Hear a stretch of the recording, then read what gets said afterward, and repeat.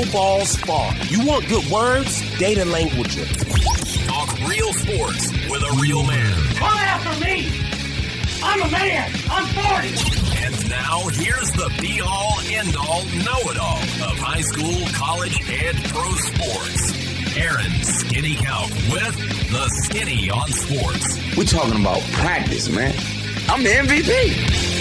Good Wednesday morning out there, Western Oklahoma. Welcome to the Skinny on Sports right here on 98.1 FM, the Sports Animal. Glad to have you along for the next hour. We can get into all kinds of stuff. Sam Presti's exit interview was yesterday. Why do people get so riled up about what he says or doesn't say? He's not going to tell you what the plans are for the summer. Okay, that's what we're going to do. It's not going to happen. Our priorities are Paul George, Klay Thompson, and Kevin Durant. He's not going to tell you that. No, he's not going to tell you. And what's funny about it is everybody knows he's not. He's going to tell you since day one. But every single time it gets done and everybody gets all up in arms because he's not telling them. Well, he's never going to. You know, everyone wants to read into what he says about Giddey. Oh, Giddey's not leaving. He did not say.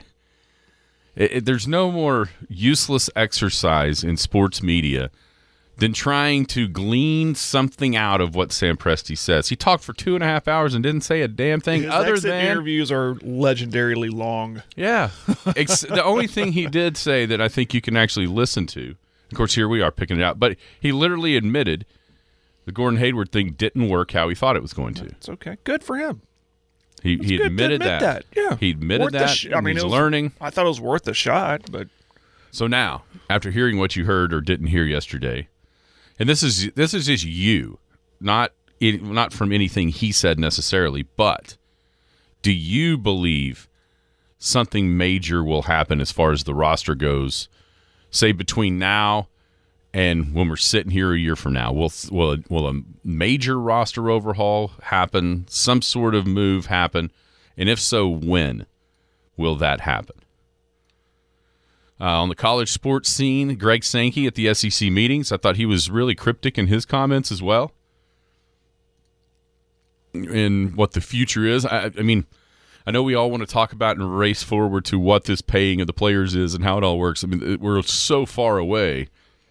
There's so many more questions than there are answers about how this is all going to work and how it's all going to set up, right? Mm-hmm. I mean, we really don't know. But it's fun to talk about.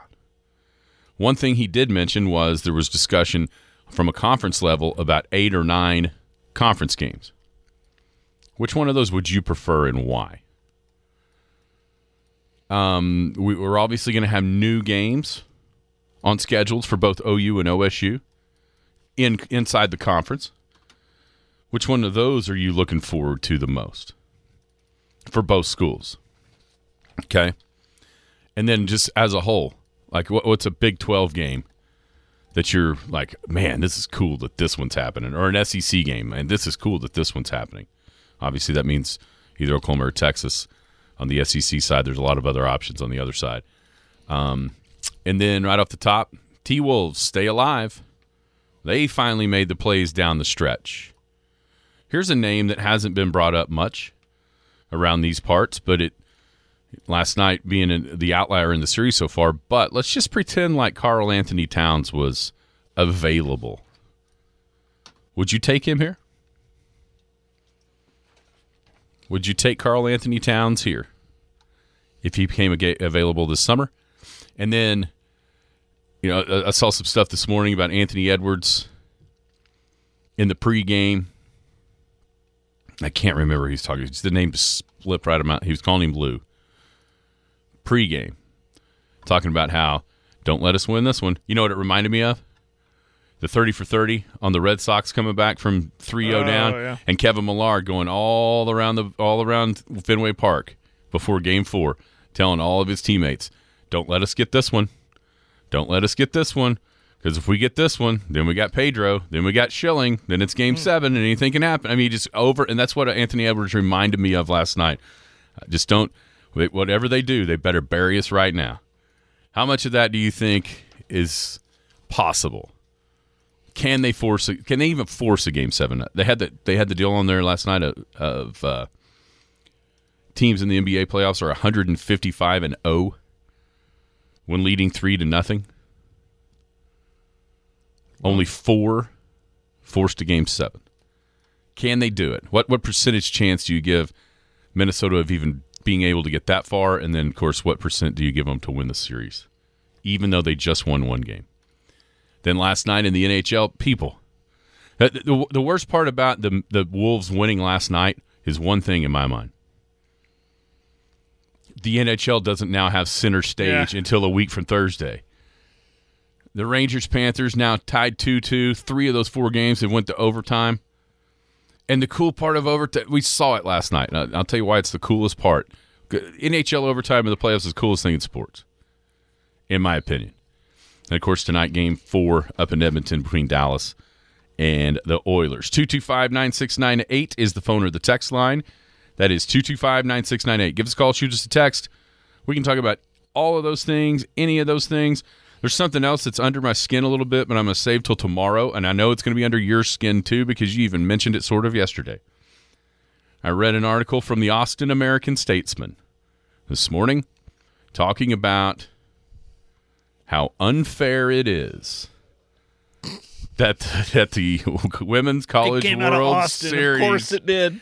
Women's College World Series is played in Oklahoma City. I love it. And I've got one thing to ask all these Texas Longhorn writers, coaches, and players.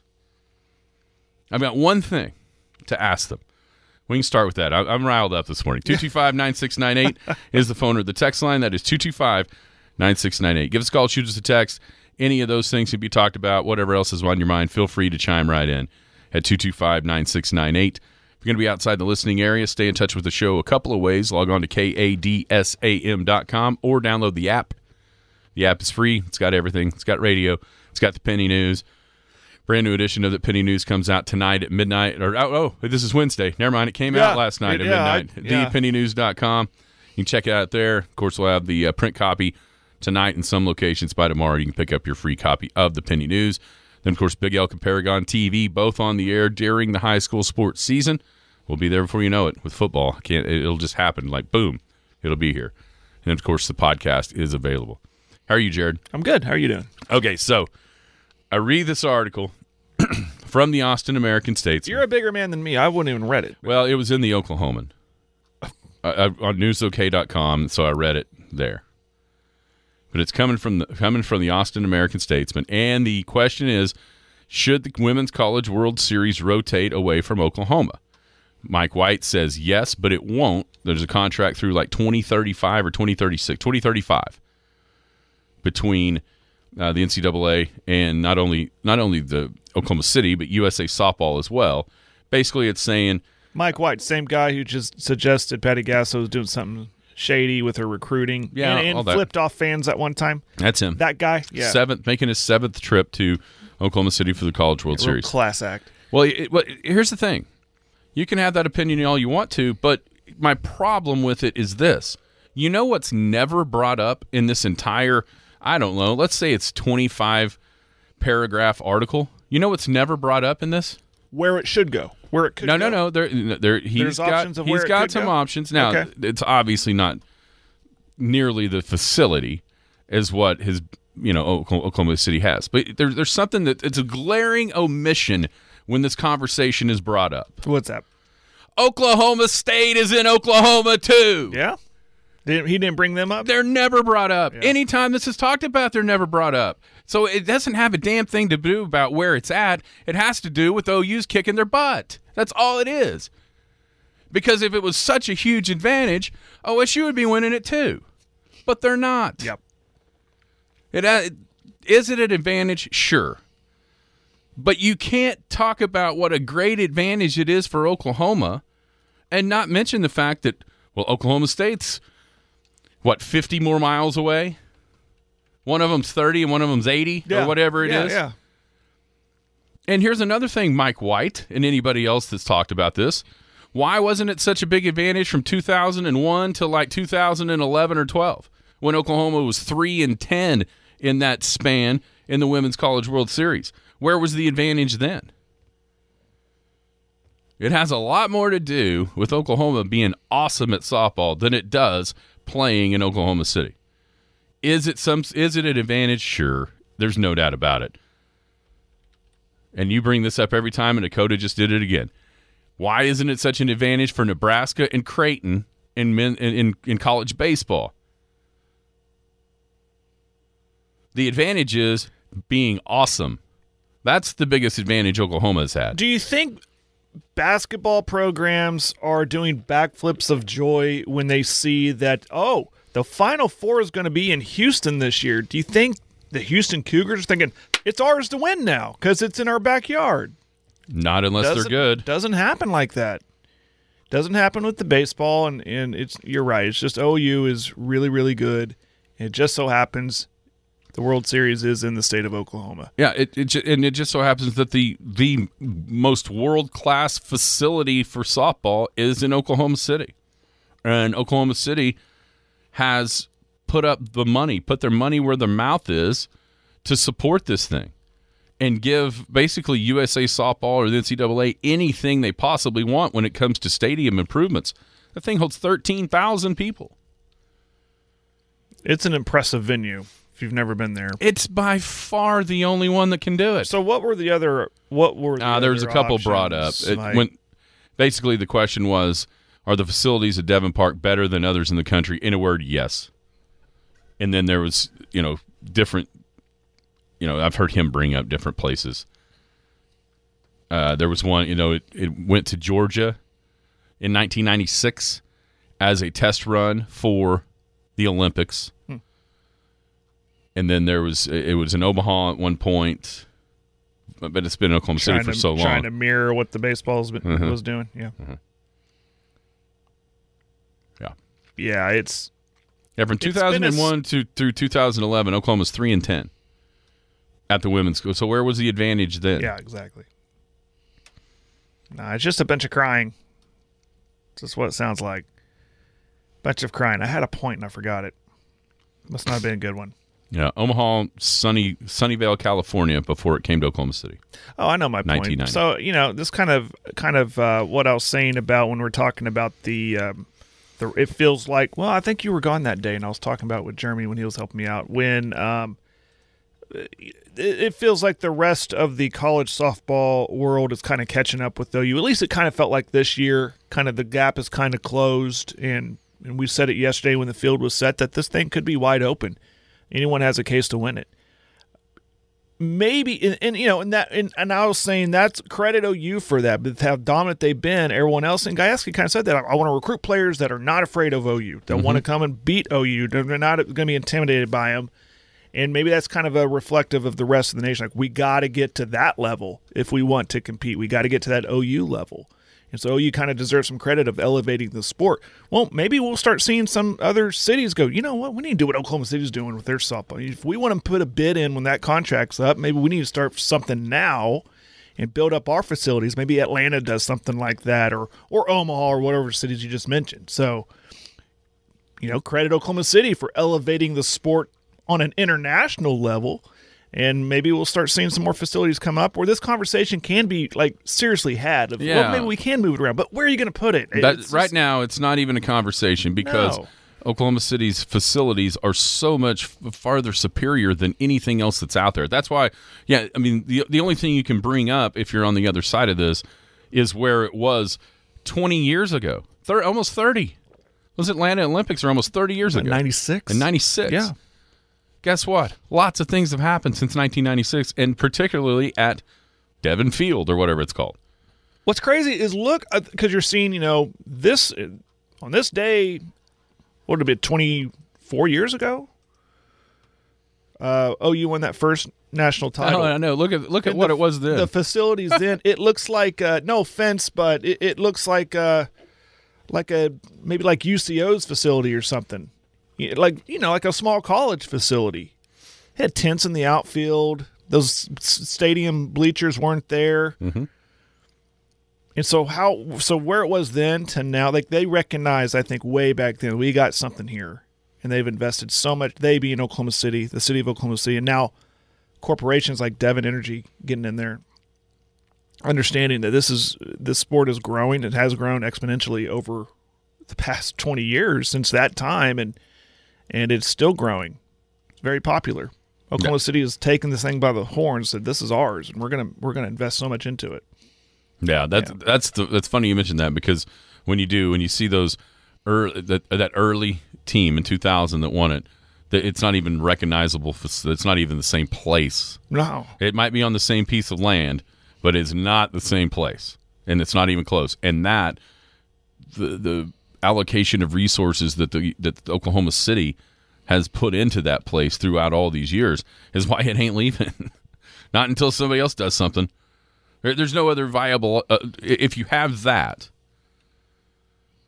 it's like if you could host a basketball tournament inside the Pioneer Center or on the Thunder Court right beside it. Come on. Yeah. It ain't happening. It's not. I say Thunder Court because I don't know that anybody else has anything as close to Hall of Fame Stadium as, say, the old high school gym. I don't even think it's there. You know what I'm saying? Mm-hmm. That's how far behind everyone has gotten. And nobody cared until 12 years ago when Patty Gasso and the Sooners decided, you know what, we're going to start dominating. We're going to win half of them. And now that's why everybody cares, is because it's not because of where it is.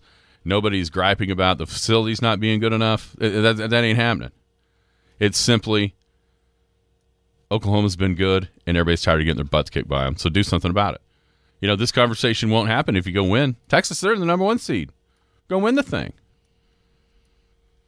And I would like to think if you were them, wouldn't it be even that much sweeter to shut up all those Crimson and Cream fans at their home away from home? There, yeah.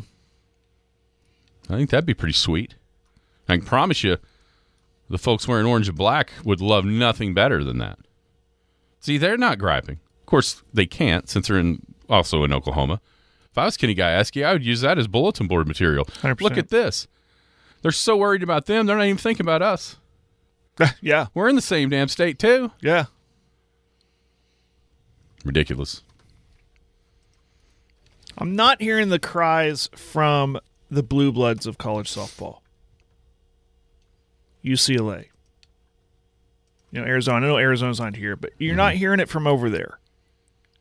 You're hearing it from the rivals. Oh, yeah. And the novice fan that suddenly is paying attention, and they think that this is a new thing. It's been here since 1990. Yeah. Outside of 1 year.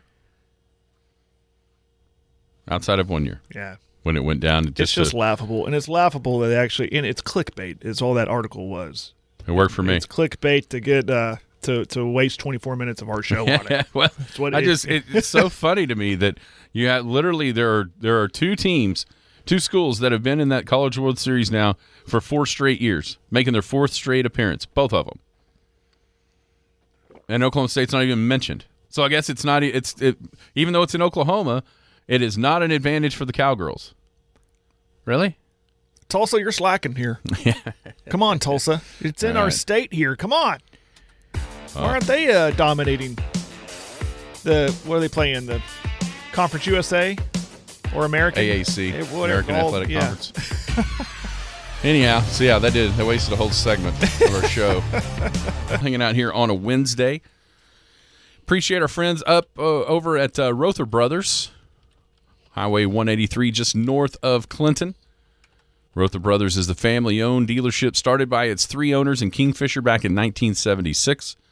Remains a family-owned and operated dealership to this day, expanded now to 3 locations covering all of western Oklahoma in Clinton, Fairview, and Kingfisher. Rother Brothers prides itself creating a one-stop shop for all sorts of equipment, parts, repair, services for many makes and models. Case IH, Polaris, Bad Boy Mower, Shadow, Woods Equipment. I mean, they've got everything. Rother Brothers, 580-323-1981. Rother Brothers located north of Clinton, just barely north of Clinton. Would you call it north, like right in between Clinton and Arapahoe? Yeah, like 4 miles between the towns. Yeah, so and it's about right in the middle. Yeah. Between Clinton and Arapahoe on Highway 183. All right.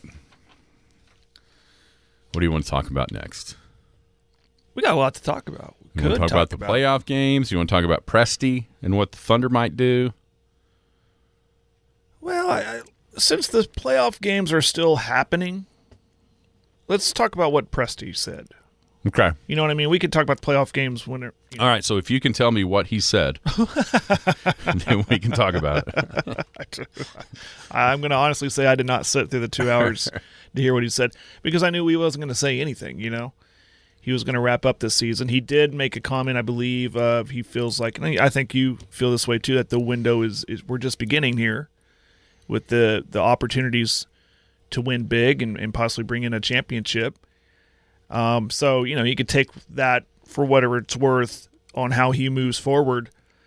Or he could be telling us we're just beginning. Why make drastic moves? Why make big changes? A lot to unravel there. It's like an onion. So, but it was a classic Sam Presti long exit interview. What'd you take from it? Yeah, I mean, I think it depends on what you want to happen. If you're hell-bent on Josh Giddey being out of here, I think you twist his words into, well, he's not doing anything.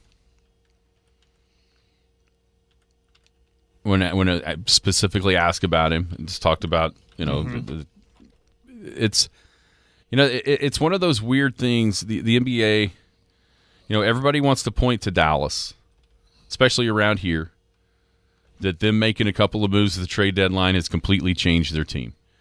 And maybe from a defensive mindset, that's true. But at the end of the day, if PJ Washington and Daniel Gafford coming in changed the defensive mindset for Luka and Kyrie, then I guess you can give that move like all this credit. At the end of the day, though, Luka and Kyrie are awesome. You know what I mean? They are fantastic. Yeah, there's a lot. Yeah, PJ Washington had a couple of great games against the Thunder. He was 3 of 13 last night, 2 of 9 from 3. You know, Gafford 6 for 6. Well, if I was that tall, I could dunk it too. I mean, that's all he does. Everything that happens for those two guys is created by two people, Kyrie and Luka. They create everything. And so, as much as maybe the defensive mindset did change with him in there because he blocked shots and that kind of thing, the truth of it is Kyrie and Luka have found kind of the key to unlock each other's success as much as anything else that's happening in Dallas.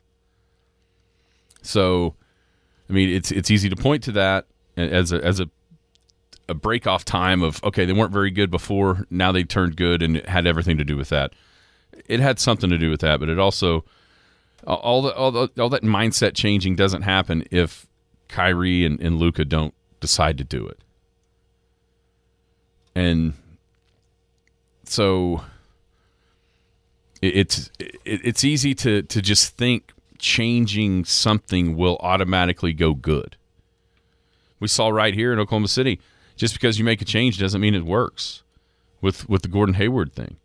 I mean, if you looked when those moves happened and they both came off the same team. Now Hayward hadn't played because he'd been hurt. But when they were playing together, Hayward and Washington, before Gordon got hurt, Hayward was outperforming P.J. Washington in leaps and bounds. P.J. Washington shot 24% on corner threes this season on 116 attempts. For reference, Thunder fans, Andre Robertson for his career shot 28%.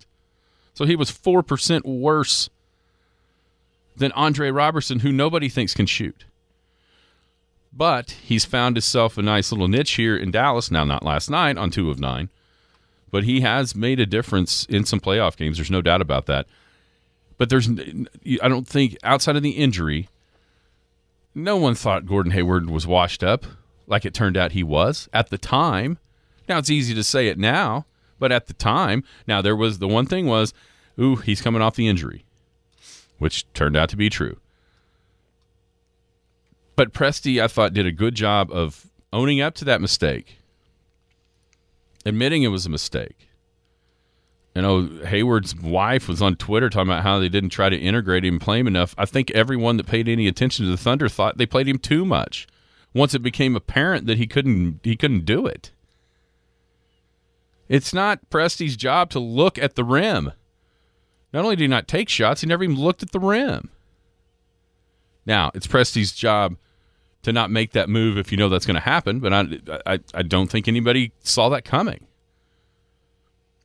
to the level of awfulness that it turned out to be. So the grass isn't always greener, and that's Presti's job, though, to decide Gordon Hayward's a better fit than P.J. Washington or vice versa when you make those trade deadline moves.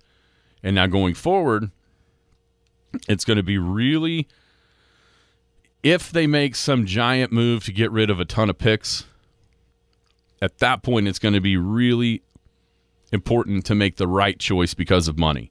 If you still have a bunch of picks, you know, if you hit on one of every 4 of these first rounders that are all going to be what looks like going to be down, you know, late lottery or worse, if you hit on one of every 4 of those in this little period, they got, 13? So that means you end up with 4 rotational players. That would be a pretty good hit rate to contribute to a team that's going to be this good. And also, it would be pretty important to do that because of the money you're about to start paying to 3 dudes that you already have on your roster, much less anybody else that's out there. Right.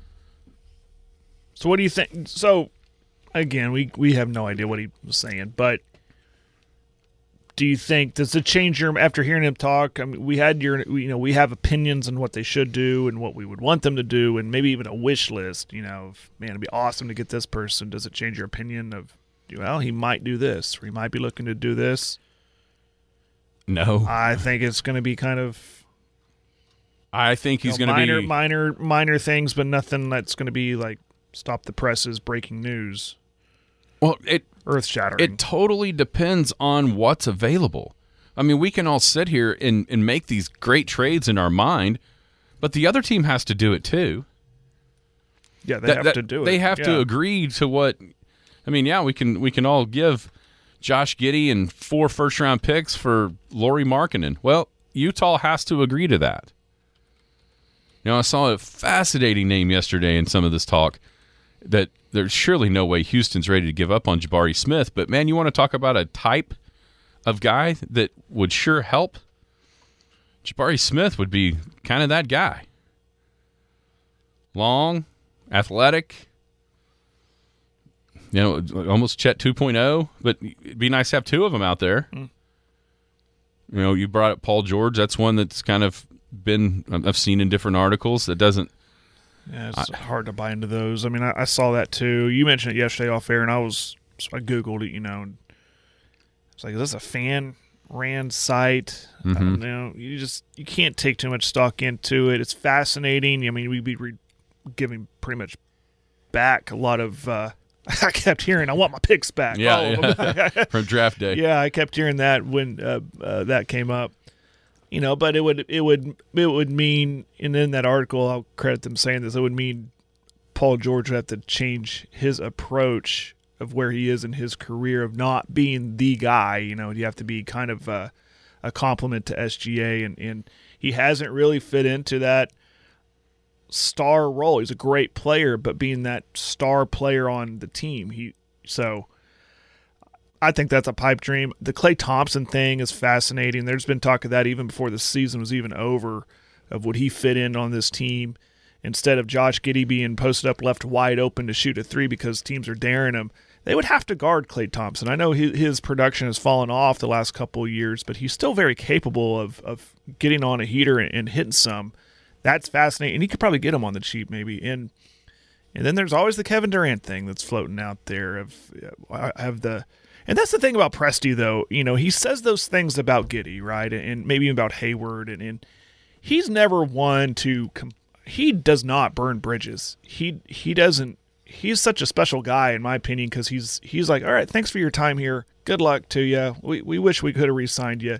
You know, as bitter as the fan base was about the Durant departure, Presti said all the right things, and probably in the back of his mind thinking, I don't want to burn this bridge because maybe one day there will be an opportunity here.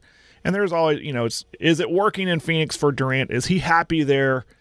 Does he see what's going on in Oklahoma City? He's been very complimentary of what Oklahoma City is now in his podcast and being guest on other podcasts. Is he sending messages out, the infamous commercial with Chet? So there's a lot of possibilities. Those are the kind of the wish list stuff it'd be fascinating to see happen. But I don't think anything crazy is going to happen. We're going to see minor changes, and I think the big thing for me yesterday was him saying that we're just starting. So why try to tear this up, or why try to make drastic changes when that window it's not even closing, it's opening right now. Yeah, the one thing about the window is, but if things go the way it looks like they're going to go, how long is that window going to be open? And I say that not because of the Thunder, but how long until San Antonio is sort of unbeatable? How many years do you have before that occurs with Wembanyama? The guy with the huge ticket, he's what was the cash out? $80,000. He took $80,000 after the Thunder won what game? The one they stole. Yeah. Game 4 when it tied it 2 apiece. Coming back to Oklahoma City, he took $80,000 right then. Anyhow, so maybe that does speed up if Presti thinks that Wembanyama is what everyone seems to think he is. Then does that speed this up? And all of a sudden, yes, it looks like we're going to be great for a decade. Problem is, we're going to be great at the same time as Wembanyama. So will we be relegated to the role of, say, Patrick Ewing and John Stockton and Karl Malone during those Bulls runs and the 2 separate times? Yeah. And if that's the case, then if he truly believes that, and say, okay, 2 more years before Wembanyama just runs the league, well, then major swings are going to have to be taken in order to try to maximize this window before Chet and Dub are getting paid big-time money. It makes you wonder, too, Presti comes from that San Antonio mold, right? But makes you wonder if he's looking like, what are they going to do? What does San Antonio do? Because what you're saying here is, do they make some big changes or big leaps this summer to improve their team? I mean, listen, they could do anything to improve them win total, I think. Oh, yeah. They were so bad. But, to help out Wemby and all that. But so what I'm saying is, does Presti kind of hold back and go, listen, you guys want to make drastic changes and drastic moves? Fine, go for it. Well, I think it'll show you around the league if you start seeing these major swings at short-term contracts. I think it'll tell you that the whole league thinks we have a couple more years before we're done for a decade. Barring barring injury or something like that. And so Presti obviously is in as good a position as anybody with, even though the Gordon Hayward as a player didn't work, the trade did open up, $35 million in space this summer to be able to do something. And if you want to do something major, then you can start throwing in some contracts and getting – I mean, the Thunder, anybody that's available, even sort of available, the Thunder have the capability of acquiring with all the ammo they have. It's just the truth. Even in free agency, you think? No, not necessarily, because then they have their own choice. I'm talking about guys that if they're sort of available on the last year or two of their deal. I see what you're saying. The Thunder can absolutely absorb any of that money by making trades. They can do anything with what they have stockpiled. And I think if you see a crazy move like, that's weird, out of Oklahoma City, the reason will be Victor Wembanyama. Because Presti has decided we don't have as long as everybody thinks. I think he was such a force as a rookie that you've got to consider, even though they're nowhere near the top of the food chain in the West at this point. They're coming, and they're going to be. And he's a completely different guy than anybody else has.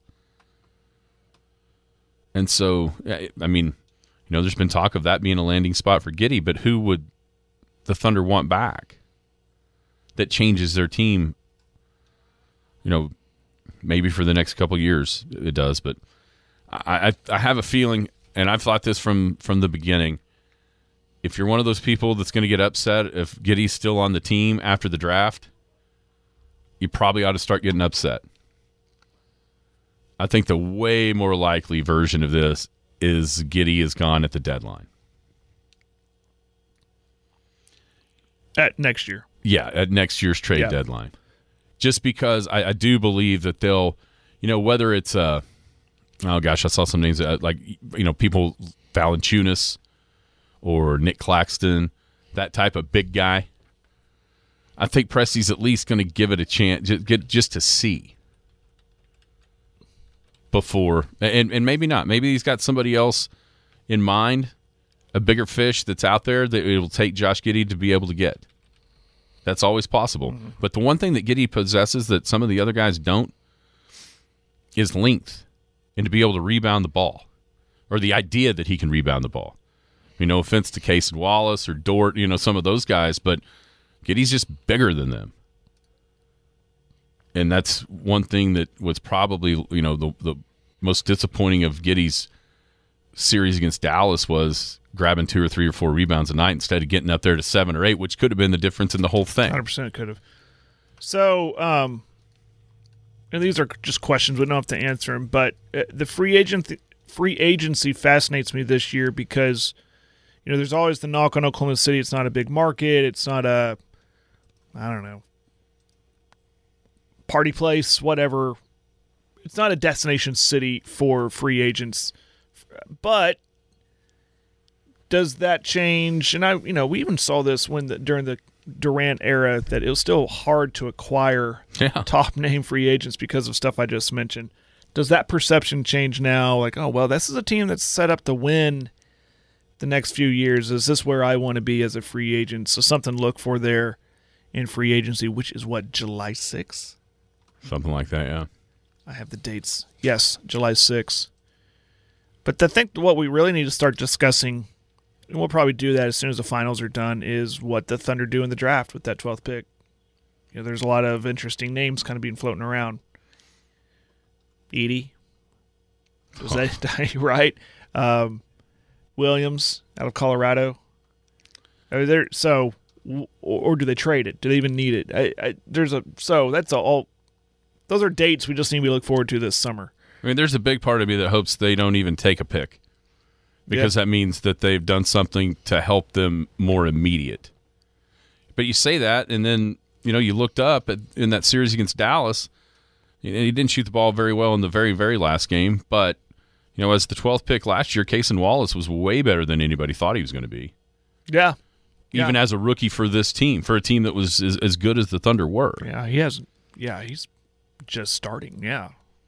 So when he was drafted, the whole talk was, well, he'll be on the G League team all year, and never mind, he's playing big minutes in playoff series. Yeah. There's another guy. There's a guy that's already there that, if he turns out to be what you'd hoped he would be, or what Presti hoped he would be, a lot of these questions just go away. And it's Ousmane Dieng. If Ousmane Dieng could turn into a viable NBA player, that solves a ton of these issues, because you've got a guy that is athletic, that is 6'11", that is able to shoot the basketball, or in theory can shoot threes. I mean, we've seen him up and down, no doubt about it, throughout it. But has he really had a chance to be an NBA player yet? Or has it been more, actually, he's just 6'9"? But still, that's the type of guy we're talking about, or a guy maybe just a little bit bigger than that. He helps out tons if he can be a really good player, or just a viable NBA player. He's only 21. And they had the luxury of being able to draft him where they drafted him because the very next pick was J-Dub, who was 22 when he got here. That's the thing. We've seen him enough. You kind of forget how young these guys are. Josh Giddey is 21 years old. It doesn't seem like it because we've seen him for 3 years now, right? But he is that young. And, yeah, it doesn't seem like he fits because he can't shoot the way you want him to. And maybe a lot of teams – he is the guy, though, of the ones you don't want that you don't mind getting rid of. I think he clearly has the most value outside of the Thunder because anytime you got to see him do what really the Thunder drafted him to do and then J-Dub kind of took his spot, when you see him to do that, you're going, Josh Giddey's a pretty good player. He just probably isn't going to be able to be that good of as good of a player as he could be on the Thunder, and that's where you hope somebody else loved him in the draft and is going, yeah, we can do that. That makes tons of sense for us. Now, what do you want? Ooh. Just then this question is, okay, how good can Giddey be for us, and what else can you give us? There will be that opportunity out there for something. Now, whether or not it's in Presti's mind good enough to take, we'll never know until it happens, right? Yeah, I mean, that's the whole thing. We will not ever know until, oh my gosh, Giddey's out of here. Whenever that might be. I just have a feeling it's not going to be soon enough for a lot of people that don't want him here at all next year. I still think you see him there until the trade deadline. And then, maybe even the Thunder give him more of a chance to showcase his skills like he did the first year before J-Dub kind of took over the ball handling. See, we didn't go 2.5 hours, but we went about 20 minutes without saying nothing. Are you crying? Are you crying? The Skinny on Sports. There's no crying in baseball! That's a perfect segue to use. Perfect return to use. Because our next topic is going to be baseball. Welcome back, Skinny on Sports. It was the Tom Hanks, Are You Crying? There's no crying. Are you crying? There's no crying in baseball. There's not going to be crying for a certain local player. No, you know where else you're not going to be crying at? Oh, I can think of a lot of places. The Boomtown Grill. Oh, that'd be, yeah, well, of course. The only reason you'd cry is because you just filled yourself full of delicious food. Or appetizers. Tears of joy, maybe. Or maybe cold ones. Yeah, there you go. What a perfect place to watch Game 4 of the Western Conference Finals in the NHL tonight. Edmonton and Dallas. With the Boomtown Grill. They've got it all. They've got steaks. They've got chicken. They've got some seafood. They've got pizza, pasta. Tomorrow, Thursday special is those 50-cent boneless wings. Yesterday was the $5 chicken fry. 12 big screen TVs, happy hour 2 to 6, Monday through Friday. Appetizer plates. I'm telling you, those chicken nachos are absolutely delicious. It's the Boomtown Grill, 2103 South Main in Elk City. Boomtown is open 7 days a week, 11 to 10 on Sunday through Thursday, and then 11 to 11 on Fridays and Saturdays. All right, Jared, go ahead. I had to run down the hall. I got to catch my breath. Yeah, now the latest mock draft is out. The latest Major League Baseball mock draft is out. I got to pull it up Courtesy here. of? ESPN. It's right there on their front page, and you'll find right at number 25, San Diego Padres. They have Catch Mayfield. Of course, Elk City lefty, prep pitcher. Fantastic career, just wrapped up a few weeks ago, and looks like the next venture for him is going to be the opportunity to play pro ball. So that's cool. And his name is also mentioned with the Dodgers, who have the 23 pick. I mean, his name was actually mentioned. Said Mayfield could land here or is tied here with someone else. But 25 right here. Of course, I'd like to see him go. I don't want to wish that he drops to 30 for the Texas Rangers, but that'd be really cool to see him wear the T on his hat and play down in Arlington one day. But it would be cool, too, to find him and I mentioned the Dodgers because of course, the affiliation with what is called the Oklahoma City Baseball Club, whatever they're going to call it, in Oklahoma City. And who knows, you could see him throw at the brick a few times on his way up or Hopefully you don't. Hopefully he just gets called straight up. But it's really exciting for a local product. His name being mentioned right here on the front page of ESPN. Yeah, you got the last MLB.com mock draft was about 2 weeks ago, and you mentioned you're talking about the being mentioned as the Dodgers. Mm-hmm. This one has him being picked by the Dodgers. Cool. At 23. But it also says, and this is something we kind of heard through the grapevine of different stuff, knowing some different folks that sources are involved somehow in some way. That it says under his little blurb underneath. Some clubs rank Mayfield ahead of Cam Caminiti, which you find in the top 15 in about every one of these, because he spins the ball better and has a more fluid delivery, which means he gets mentioned as high as 13 to 15. So one major difference between those two is Caminiti 17 and Cash is 19. I'm sure that matters to the folks, but it may matter in different ways, right? This isn't the NBA where younger the better, no matter what. Some clubs may have a different need at a different timeline than others, which would mean they'd rather have the 19-year-old than the 17-year-old, because maybe when they're really going to need somebody in 2 or 3 years, he'll be more prepared to be there than, say, the younger guy. Now, I was talking about this a couple of weeks ago. I can't even remember who it was with, but we mentioned Quade yesterday. Quade Cummins. He is going to have a PGA Tour card he's in like the 95% chance right now with the way he's performed on the Korn Ferry Tour so far that he's going to have a PGA Tour card next year. Then you think about Ryder Cowan, grew up out here playing at OU on the golf team as a true freshman. He is kind of on that same track as what Quade is, kind of hopefully coming to the end of as far as getting to the tour. And then now this. With Cash, pretty realistic chance that he'll be a first-round pick.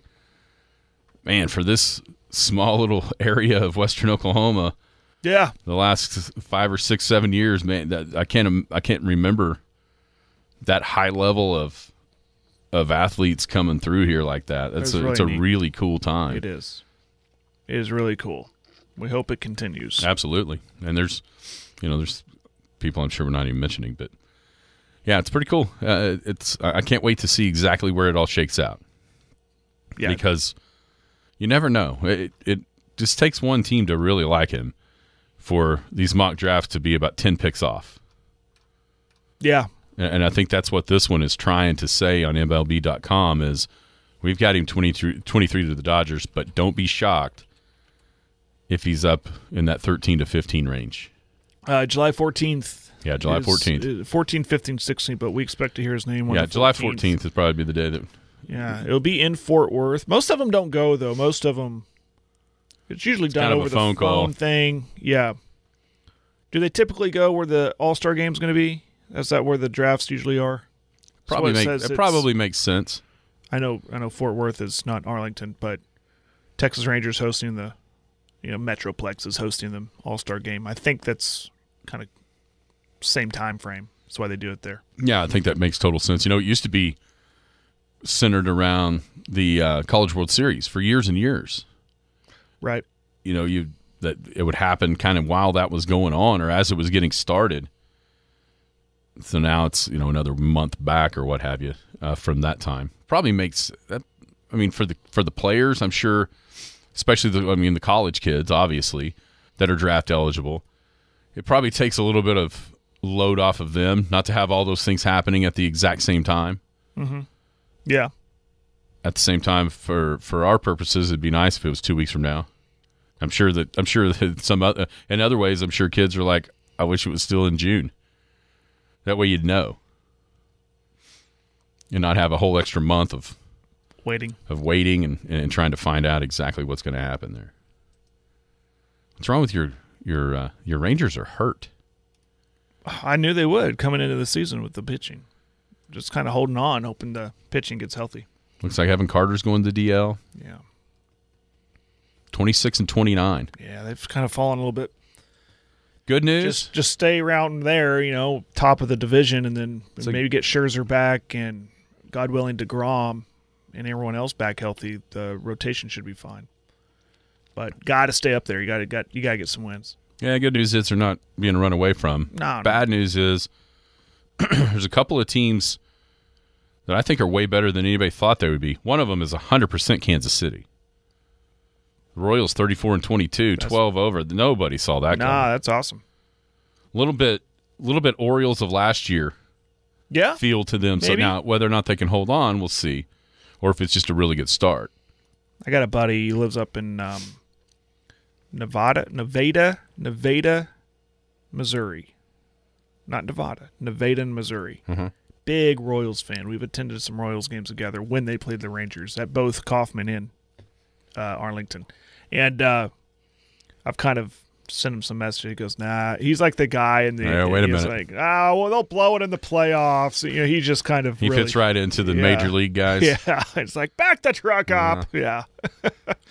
You might be right. Kansas City's lost their last 3. Do you think our in-house Royals fan has any idea? Absolutely not. Are you kidding? No. He probably thinks it's Tuesday. He doesn't have any idea the Royals are playing baseball. He only knew those couple of years. Right. He was the big fan then. He'll forget the Chiefs play as soon as Patrick Mahomes is done. Yeah. One team that a lot of people thought were the favorites to win the World Series that are not now, that's the Braves. Man, Spencer Strider and Ronald Acuna. Eesh. It's the way it goes sometimes, right? That's baseball, man. That's baseball. It is, but that's it's a bummer. absolutely crushing for them. As far as their hopes to win the title this year, I think you can pretty well go ahead and eliminate them from that race. And now it looks like maybe Phillies, Dodgers in the NFL. And in the Philly looks really good. Of course, we knew Dodgers were going to be good. You know, Houston started slow. They've kind of clawed their way back. And then there's my Brewers. How are they looking? They're early in the division by 3.5 games over Will's Cubs. I told Will, he was getting on to me about being a Brewers fan, and I was like, yeah, I'll be honest with you, it didn't really stick the way I was hoping it would. And so I have made an executive decision about my Major League Baseball fandom. Are you serious? What? I have. And it's very, very simple. And we just talked about it a second ago. Wherever cash goes. Wherever cash goes is going to be. I was about to ask. That's exactly you what going to it's buy gonna a be. Padres cap Yeah, or a Dodgers cap? That's what I'm going to do. Wouldn't be hard. Just go to the city. Just whip down in the Bricktown ballpark. I'm sure they have some Dodgers caps. Wherever cash goes is going to be my new team. I had that question on the tip of my tongue, and I didn't ask it. Boy, I hope it's not the Miami Marlins or the White Sox. Why not? They're terrible. I don't want to root for a terrible team. But maybe it'll be the same. Where's Detroit? Detroit's right around 500. They were one that kind of got a bunch of young pitching. May not be quite ready. Nah, your Rangers are fine. They're just hurt a little bit. Seattle's not running away with for me. I said it going in. It's weird, though, because that division was so good last year. They don't have anybody with a positive run differential right now. Yeah. The Yankees are good, unfortunately. Yeah, they're Yankees good. are good. Getting Soto helped them. Juan Soto is a good player. Yeah. Very good. Juan Soto is a good player. You know what's fun to look at in baseball? Not the City Connect uniforms. I hate them all. No. But no, what's that? Old Tony Gwynn stats. Yeah. Like as far as how he didn't strike out. Yeah. I saw one yesterday that the Brave staffs of the 90s only struck him out 3 times. Wow. I mean, it's just unbelievable, some of the stuff awesome. that you can go back and see. All right, everybody have a great Wednesday. We'll be back tomorrow. Talk about Game 4 of the NHL playoffs. Skinny on Sports on the Sports Animal. You've been listening to the Skinny on Sports podcast with Aaron Cow. Be sure to hit that subscribe button to get alerts of when the latest podcast is available. Thanks for listening.